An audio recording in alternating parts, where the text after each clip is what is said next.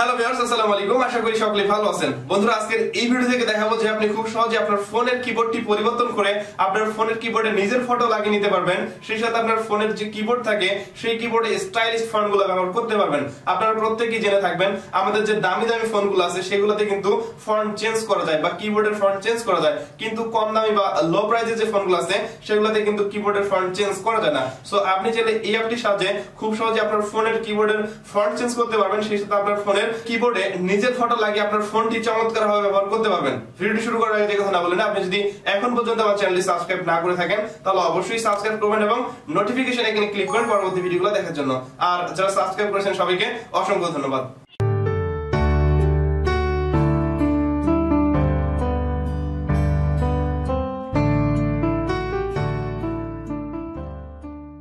ওকে, so বন্ধুরা, আপনার ফোনের কিবোর্ডে নিজের ফটো এবং স্টাইলিশ ফন্ট ব্যবহার করার জন্য প্রথমে আপনাদের একটি অ্যাপ্লিকেশন ডাউনলোড করতে হবে। সো এর জন্য আপনারা খুব সহজেই গুগল প্লে স্টোরে চলে আসবেন এবং গুগল প্লে স্টোরে আসার পর ওপরের দিকে সার্চ বক্সে সার্চ করবেন কিবোর্ড ওয়ালপেপার ফটো। তাহলে আপনাদের সামনে এরকম অনেকগুলো অ্যাপ চলে আসবে।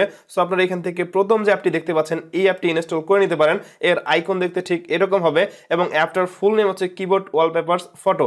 জাস্ট ইনস্টল হয়ে গেলে আপনারা খুব সহজে অ্যাপটি ওপেন করে দিবেন এবং ওপেন করার সাথে সাথে আপনাদের সামনে ঠিক এরকম একটি ইন্টারফেস চলে আসবে। মাত্র দুইটা স্টেপ কমপ্লিট করলে আপনারা খুব সহজে এখানে ফটো সেট করতে পারবেন। তো প্রথমেই দেখতে পাচ্ছেন এখানে 1 নম্বর যে অপশনটি স্টেপ 1, এখান থেকে গো নাও এ ক্লিক করবেন এবং গো নাও এ ক্লিক করার সাথে সাথেই আপনার ফোনে মাই কিবোর্ড যে অপশনটি আছে এটিকে ওকে করে দিতে হবে। দেওয়ার পর নিচের দিকে দেখতে পাচ্ছেন মাই ফটো কিবোর্ড, এটা এখনো ইনেবল হয়নি। জাস্ট এটাকে ইনেবল করার জন্য এখানে টিক চিহ্ন দিলেই ইনেবল হয়ে যাবে।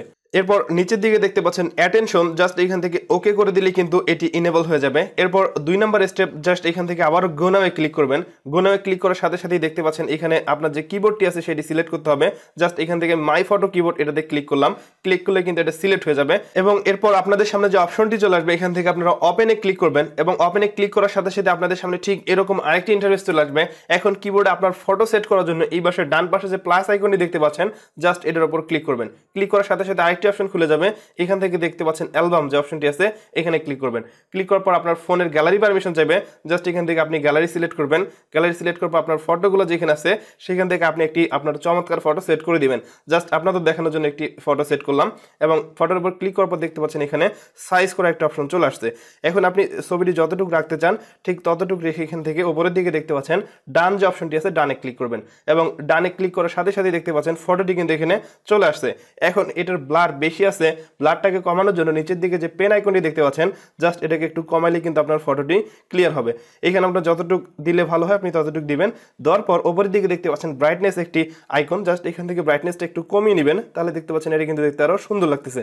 সো এইভাবে আপনার যতটুকু ব্রাইটনেস দেওয়ার দরকার ততটুকু দিবেন এবং এরপর নিচের দিকে চলে আসবেন। নিচের দিকে আসলে দেখতে পাচ্ছেন এখানে সেভ অ্যান্ড অ্যাপ্লাই, জাস্ট এখান থেকে সেভ অ্যান্ড অ্যাপ্লাই ক্লিক করবেন। তাহলে কিন্তু এই ফটোটি আপনার কিবোর্ডে সেট হয়ে যাবে।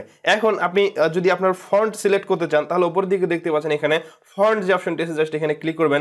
ক্লিক করার সাথে সাথে দেখতে পাচ্ছেন এখানে অসংখ্য ফন্ট চলে আসছে। তো এই ফন্টগুলো আপনারা খুব সহজেই ফ্রিতেই ব্যবহার করতে পারবেন। জাস্ট একটি স্টাইলিশ ফন্ট আপনাদের আমি অ্যাক্টিভেট করে দেখাবো। সো এর জন্য আমি এই ফন্টটি আছে এটার উপর ক্লিক করলাম এবং ক্লিক করার সাথে সাথে কিন্তু এই ফন্টটা দেখতে পাচ্ছেন আমার কিবোর্ডের উপরে চলে আসছে।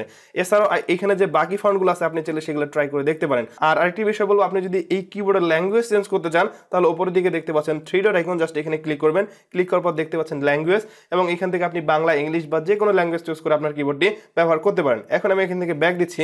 ব্যাক দেওয়ার পর মেসেজ অপশনে চলে আসতেছি এবং এখানে আপনাদের দেখাবো আমার কিবোর্ডটি অ্যাক্টিভেট হয়ে গেছে। সো আপনারা অবশ্যই দেখতে পাচ্ছেন আমার কিবোর্ডে কিন্তু নিজের ফটো চলে আসছে। সো এইভাবে আপনি খুব সহজেই আপনার ফোনের কিবোর্ডে নিজের ফটো লাগাতে পারেন এবং স্টাইলিশ ফন্টগুলো ব্যবহার করতে পারবেন। ওকে, সো বন্ধুরা, এই ছিল আজকের ভিডিও। আমি আশা করব এখন থেকে খুব সহজে আপনার ফোনের কিবোর্ডটি পরিবর্তন করে আপনার কিবোর্ডে নিজের ফটো লাগিয়ে নিতে পারবেন। সেই সাথে এই কিবোর্ডে স্টাইলিশ কিছু ফন্ট ব্যবহার করতে পারবেন যা আপনার ফোনকে অবশ্যই চমৎকার করে তুলবে। ভিডিওটি যদি আপনাদের ভালো লাগে তাহলে অবশ্যই একটা লাইক করবেন, কমেন্ট করে আপনার মতামত জানাবেন এবং আপনি যদি চ্যানেলে নতুন দর্শক হন অথবা যদি মনে করেন আমার এই চ্যানেল থেকে কিছু শিখতে পাচ্ছেন তাহলে অবশ্যই সাবস্ক্রাইব করবেন এবং নোটিফিকেশন আইকনে ক্লিক করেন পরবর্তী ভিডিওগুলো দেখার জন্য। সবাই ভালো থাকবেন, সুস্থ থাকবেন। কথা হবে পরবর্তী ভিডিওতে। আজকের মতো এখানেই শেষ করছি।